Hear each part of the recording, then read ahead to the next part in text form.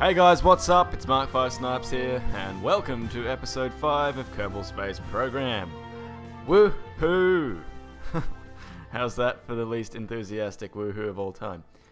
Here we go, the new patch, 0.22. There's a few new stuff added. I have no idea what it is, so we're going to find out how we go. But we have a mission to complete, and today is a very special one. We're actually going to go to the moon. That's right, we're going to get our first Kerbals up to the moon.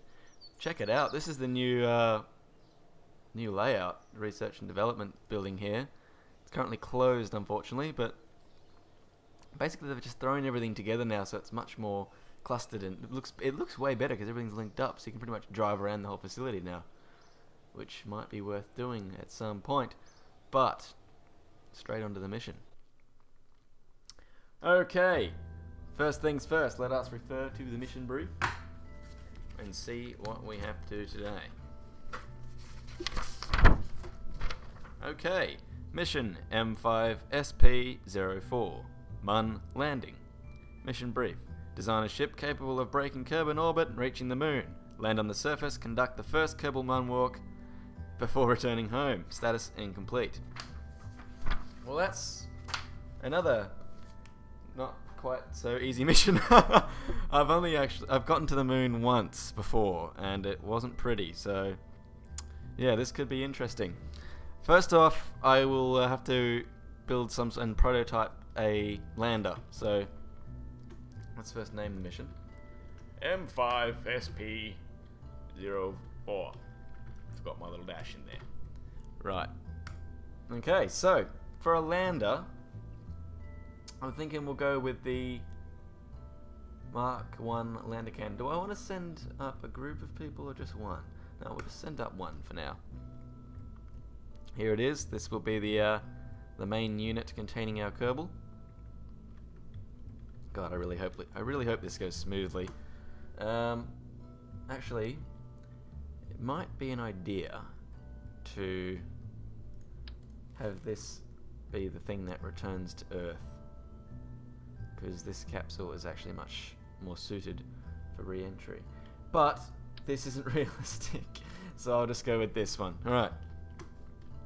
Now, first things it's going to need is an onboard SAS system to keep it steady on the landing. And we'll put that on the top here. Actually, we can probably chunk that down there. Does it let us get away with that? No. Okay, so that's the SAS system, which will assist when we have to land on the moon.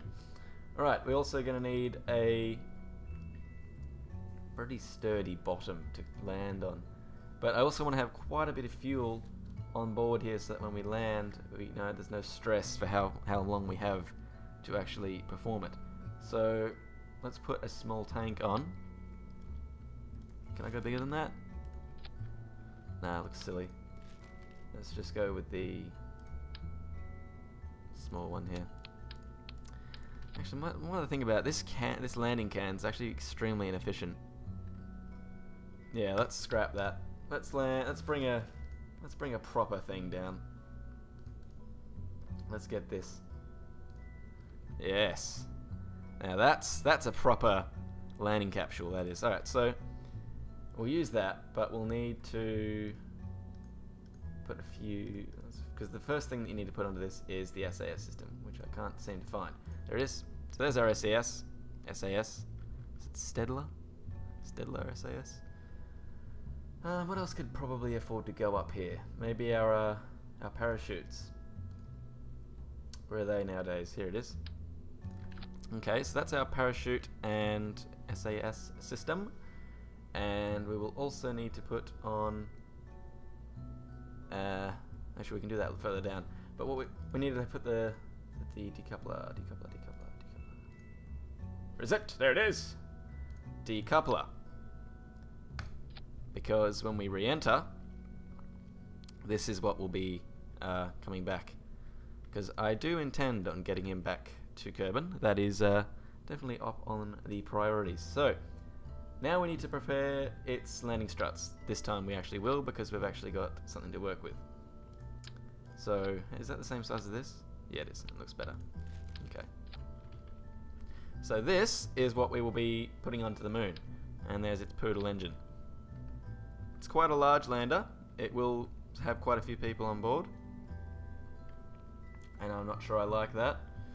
And if this is the case that I do change over to a smaller lander, which I have decided I am going to do because I don't think I'm quite ready to send this many people. I don't think it's fair to kill that many poor Kerbals.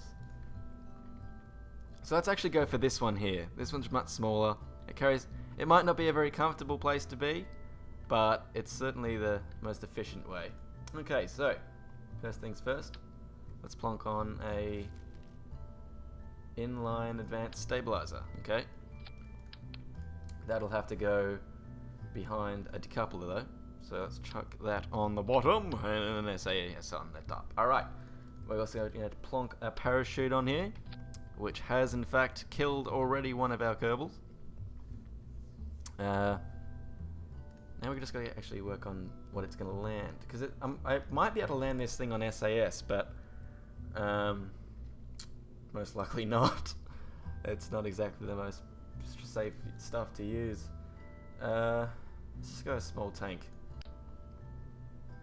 Maybe a couple small tanks, because that's not much. How big is this? Yeah, it's stupid. Let's put that, and maybe another one. Yeah, that's fine. Okay, for landing struts, let's put these guys on. These look cool. How many do we want? Probably 4. There's the actual module, so have to see. Hope they've got a wide step, because yeah, let's make that step a bit wider by putting on some external tanks here. How big are these? Oh, these are monsters. Jeez, wow, huge. All right. Well, these can be our SAS tanks for all of it. There's also this thing, the science thing? Wow. Well, I've got no idea how that works, so I'm not going to bother with that. Yeah, let's put our landing struts back on here. Oh, you're shitting me. We can't put those on the SAS tanks. Are you mirroring? You're joking. Alright, well, that's not going to work apparently, so we'll use these instead. Maybe the bigger ones. Oh shit, they're too big. And then we can extend those out ourselves. Let's put those up here and extend out the legs. Alright, let's go find that leg. Okay, cool. That looks like a nice wide flat area to land on. I'll have to give this a test run before we actually try it. Now it needs some sort of propulsion. How big is this little Rocco Max? Not very big. And deceleration is key here, so how big is this going to be? That's too big. Let's go with the poodle. The poodle equivalent, rather.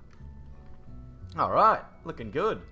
Now we need to add just a wee bit more power, I think. Let's go with these little guys. Just plonk those on the end there. Actually, that's not gonna work, is it? No, it isn't. Don't even try it. What is wrong with you? Yeah, that's not gonna work. Let's get rid of those. Shit. Bye-bye. Okay, things. What things? Oh, there's things that we need to do, and I don't know what they are. Oh, of course, ladders. I've got no way of getting down here. Let's use this. Ah, that's plenty big. That's a huge ladder. Let's plonk that on there. There we go. So now he's got a way up to his pod and down from his pod. One thing that's missing here is energy. We're going to very quickly run out of solar power here. And I want to put a light on here so that he can see what he's doing. Can I plonk that down there in some sort of hilarious fashion? Yes, I can. I'll put 2 of those on. Yes, there we go. A few spotlights there. Angle's actually not very good there. Can we change that, please? Thank you. More or less.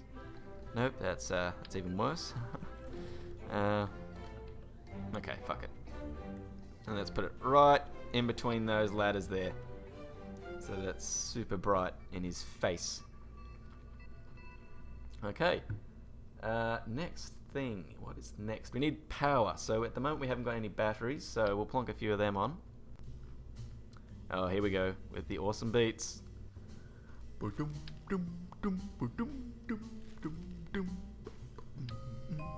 Okay, there's a few batteries. They appear to be floating.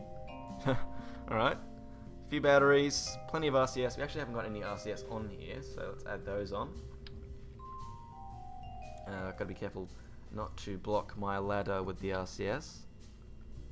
And I get away with it there, which is handy. There's our RCS, and we'll put a few of these little ones on here. Just for a bit of extra stabilization. Yeah, I don't really want to get this in the way, so let's put those there. Alright, that looks good. And now we need some solar panels, so let's use the photovoltaic. Actually, they're too big and ugly. That's a bit more logical. And we'll just have 2 of those guys. Okay, that can just plonk on top of the SAS. Alright, that's all nice and compact. Geez, it's a bloody complicated looking vehicle. That's what you need for when you're doing science. You gotta have some crazy shit on your thing.